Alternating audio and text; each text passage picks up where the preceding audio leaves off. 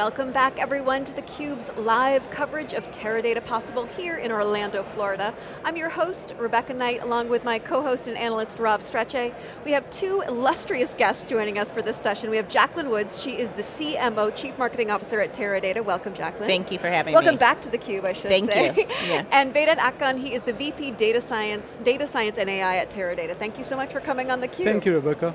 So Jacqueline, you already did a great preview with Rob, so we already got a little bit of a sneak peek of what was going to be happening here at Teradata Possible. Why don't you start by telling our viewers a little bit about the Teradata approach to helping customers with AI, which is really the talk of the show. Thank you.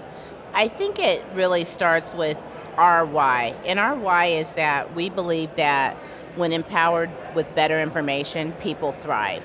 And so the question is, how do you get to that information? And we know that AI is not just all the rage, but it's certainly the zeitgeist or topic of the day. But I think, as you know, it's something that's been around for more than half a century. But the question is, where do we go from here? Because clearly we are at an inflection point. So if you look at all the things that have happened in history, whether it's electricity, whether it was the car, whether it was the internet, whether it was mobile technology, that is where we are when it comes to AI, machine learning, and deep data and analytics. And that is Teradata's history. That is our heritage. We've been in it, we didn't just get to this party. We've been doing this for a long time, and it is fundamental.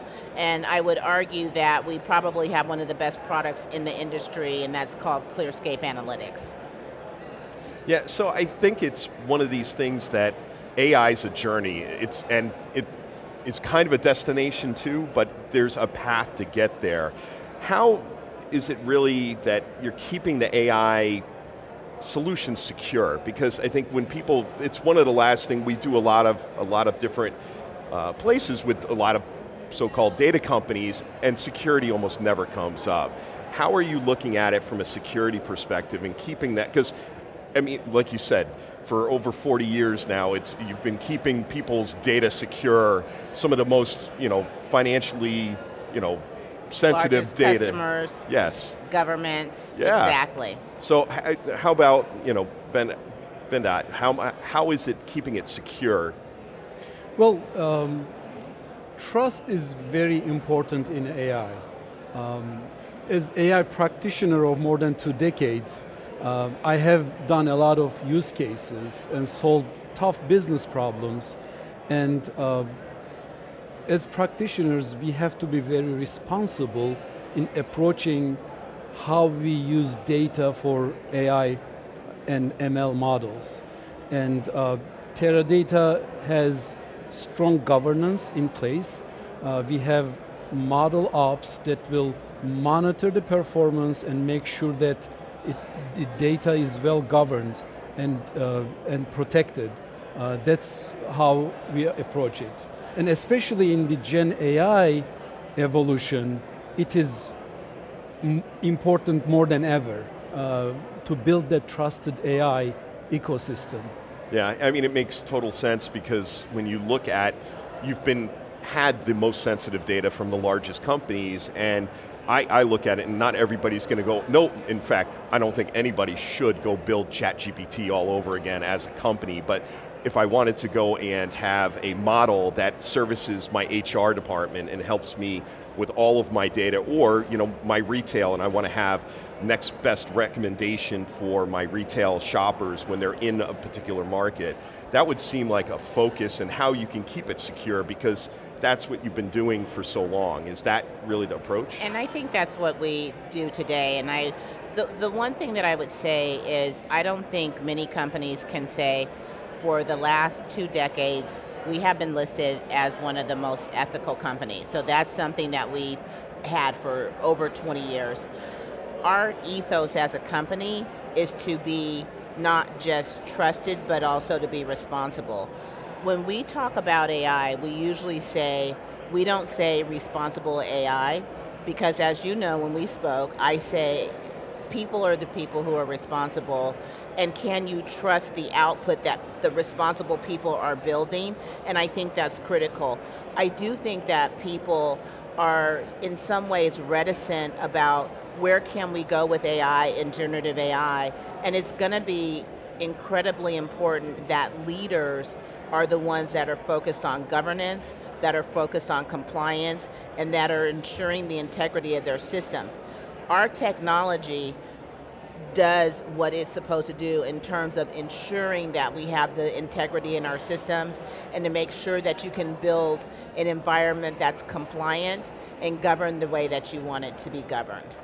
So really the conversation, there's so much excitement on one hand about the potential for generative AI in organizations, but yet, as you said, there's a lot of concerns. I mean, you put up some very compelling statistics about concerns about security, privacy, governance. How do you talk with customers and partners about and balance these two things? Do you want to take that? Well, we have flexible, open and connected ecosystem with our partners, and that gives the options and possibilities to enable our customers to use the proven technologies or their preferred technologies and tools. And that's an amazing capability that we bring to the table, to be able to give that open and connected ecosystem with proven partners, and that's how we approach that. And one of the things that we say is that there is unlikely to be the company that becomes the Gen AI company, and that's the company that provides everything. I almost think that's nearly impossible when you think of all the use cases that can be thought about. Yeah. How do you change work? How do you improve productivity? How will you use generative AI across your enterprise? And so thinking about it and understanding that you are a component. We have a platform that is what I would call an engine to enable AI. We have a platform that enables LLMs. We have a product that's in private preview now that's called Ask.ai, where you can kind of create your own environment that helps you build your own LLMs. All of those things are things that we do like right now. But there's going to be, we're working with Microsoft, we're working with AWS, we're working with Google, we're working with OpenAI. This is, it's going to take a village to really bring these things to life in a way that's going to help businesses. Where do you see the future of AI within the enterprise going? Well, one of the biggest premises of Gen AI is to democratize data, meaning that anyone in enterprises will be able to access the data and at any time and create visualizations. So that's why we approach this from a practitioner perspective, and that's something I really appreciate at Teradata, that starting from our product organizations, we always approach it in a way that what will be the impactful use case for our clients. And that's where I see the immediate impact to democratize data for any stakeholder, business stakeholder in the organizations. Of course, we have to make sure that it is accurate and reliable. That's very critical. Yeah, no, that makes total sense, and I think that, again, you've been doing it for so long that people have built reporting, they have scripts on top, and as they move to cloud, move that data to cloud, it becomes easier for them to then pick up the other tooling around that to reuse that. You have a semantic layer built in, you have another number of other things. How do you see that, the role of data quality? Because to me it's, as was said on the stage during one of the keynotes, garbage in, garbage out kind of thing. How does data quality play a role, and how does Teradata play with that? So you used what I would use as an AI practitioner, garbage in, garbage out. So, we talked about today on this stage about data harmonization and integration. AI, especially Gen AI, require lots of quality data. Therefore, data harmonization and integration is the most important factor to enable value. And for example, at American Airlines, we integrated and harmonized data from 28 different business departments. Now, that number may seem small to anyone, but I do have airline experience as an employee, as well as a consultant. I know how much data is generated in a large airline, and integrating that and harmonizing that to drive business critical decision making is a huge differentiator. That's why we at Teradata has been ready for AI and ready for tomorrow as well. So Jacqueline, you listed off a bunch of the challenges that leaders face when they're trying to manage the data for AI. And you've also talked about the importance of use cases and how critical they are within the organization, within the enterprise, to point out, say, this is how we're using this. These are the business critical decisions we're making based on this. Can you walk us through a couple of examples that Teradata has helped customers overcome these challenges, and what's most exciting to you? Yeah, what's really most exciting to me, Vedat gave a couple of examples about American Airlines. I'll give you a couple ways to think about it, more from customer experience and thinking about what is it that people are actually trying to do. Everyone talks about being stickier. Everyone talks about how do you deepen customer engagement, how do you have more loyalty, how do you have more share of wallet. And we gave an example this afternoon where we actually showed the engine of Teradata actually helping with generating, someone on the e-commerce site thinking about, well, if we've offered you this or you bought this product, as an example, it was those boots, but what are the other things that would surround that purchase, and how do you do a better job of cross-selling and upselling? Now, when I think about that model as an example, I want personalization, but I want it within context. I happen to be allergic to wool. It just makes me itch, I'm sorry. Like, some people think it's all fancy, I don't. But so I really, when something's recommended to me from a recommendation engine, I actually want them to understand that and have that information stored. There's certain information that I don't care if it's stored as long as it helps me have a better experience and more contextualized. So we will, like our product, will kind of gather that type of information. What other things have you purchased? What things go with what it is that you want for this particular outdoor experience, as an example. That's what we shared earlier today. Those are some of the things that actually give you a more contextualized, more personalized experience. So you're not just we've all been on websites where things are just popping up. We've all had chatbots where they call it a virtual assistant that's not assisting. And so the only way that you actually have a virtual assistant that really is assisting is when you have this deeper, more contextualized knowledge. And for sure, once you have that better purchase experience, it's faster, you feel better about the product, and what do? You come back. They remembered. I only like cashmere. Exactly. Yeah. And I want to add to that, actually, to expand that, we have ClearScape Analytics experience that is open to everyone today. And you don't have to be an AI practitioner or a data scientist to log in and use that, because we have more than 80 real-world use cases, business use cases that are impactful right away with very clear instructions, business problem definition, the data, and why it is valuable for businesses.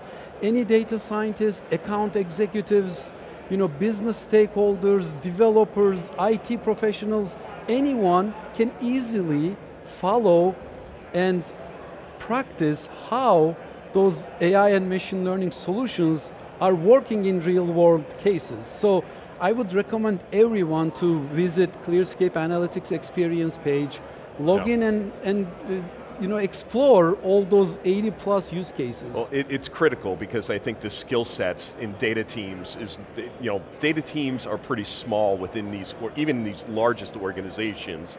A lot of times you need that, and a lot of times, I think to that point, they don't need necessarily AI. What they're really looking for is analytics. And I think people sometimes get wrapped around the axle on the new words and things like that. I 100% agree with that. I mean, artificial intelligence is about picking up patterns and learning and trying to do something faster than you did before, trying to model something that you might have a hypothesis on. So I think that when you think of, fundamentally I start with what is the business problem that someone is trying to solve.